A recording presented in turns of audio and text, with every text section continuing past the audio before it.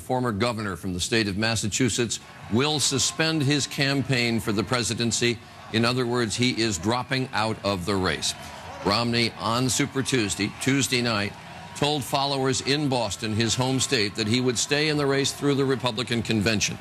But he also said that on the Wednesday following Super Tuesday, yesterday, that he and advisors would sit down and take a hard look at the numbers. And the numbers simply did not add up for Mitt Romney to continue his campaign. First of all, he had invested an enormous amount of his own money into the campaign, $35 million through the end of January.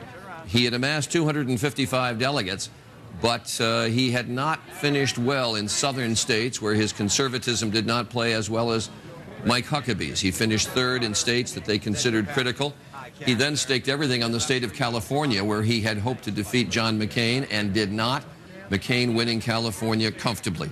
So Romney, while he carried caucuses in Alaska, North Dakota, Colorado, Montana, Minnesota on Tuesday, also won the primaries in Utah and Massachusetts, but that was not nearly good enough to head off the momentum of John McCain that he gathered on Super Tuesday, winning the big states, the winner-take-all states, and so Romney has decided that he must suspend his campaign. John Berman has covered the Romney campaign for us and is joining us by phone, and you've got this confirmed, John. I do. I've talked to two senior advisors now, both of whom say right now the operative word is suspending. He is suspending the campaign. I was standing outside his office in Boston yesterday. He had several hours worth of meetings inside that office.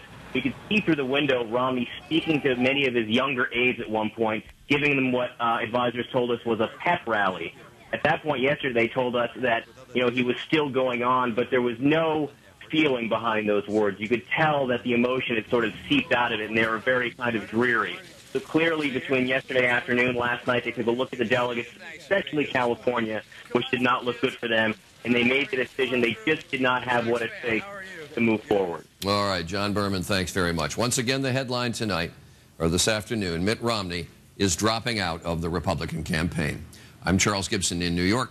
Thanks for being with us. This has been a special report from ABC News.